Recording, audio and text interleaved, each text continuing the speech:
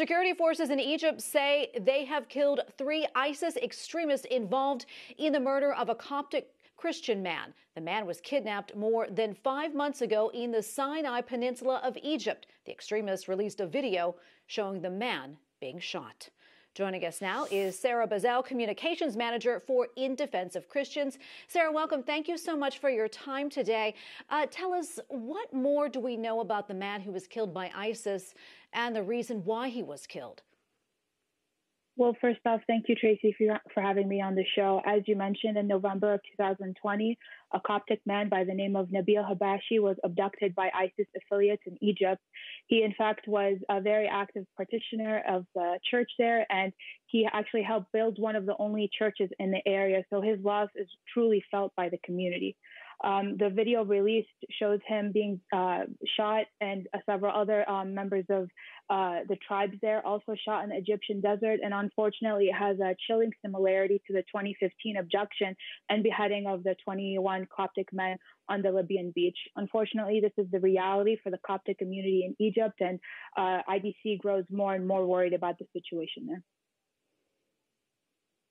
And Sarah, I understand that the 3 of the ISIS extremists accused of the murder have been killed. Do we know what happened to the others? And also, can you give us a sense of the environment right now for Christians as a whole in Egypt? Thank you. Okay. Well, unfortunately, they don't know. The other 3 or 4 have been weren't abducted, or they weren't taken by the security forces. But what we do know is that ISIS does have several stakes in the country right now. There are affiliates all over the world, especially in Egypt and other African countries.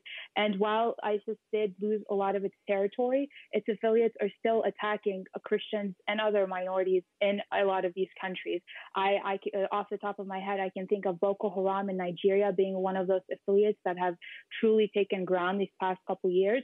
And in Egypt, it's no different with a number of different groups. In Egypt right now, the community faces a lot of pressure in terms of persecution physically, but also legally. In fact, the Christian population there, it constitutes 10 to 15% of the Egyptian population, but they lack a lot of the rights that their Muslim counterparts have in the country. And it grows into a lot of different issues where Coptic activists such as Rami Kamel are detained for a year or a year and a half without any formal charges, or Saad Thabit, a woman who was dragged in the streets and stripped naked. Her the men that committed these crimes against her, their charges have been dropped. It's things like this that have hindered the Coptic community from truly being protected. And so it's not just physical violence they face, it is a lot of legal rights that they are being denied.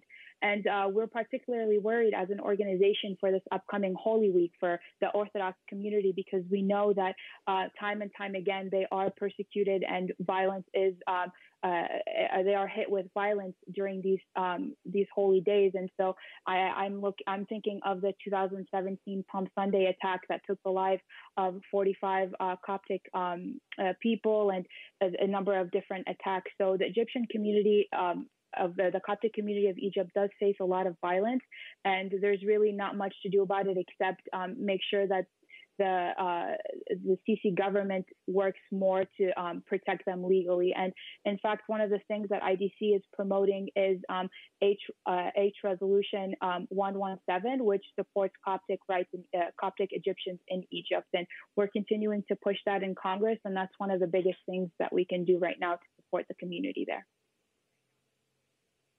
Well, Sarah, thank you so much for your time today, and also for what you do, your organization. Sarah Bassil, Communications Manager for In Defense of Christians. Thank you again.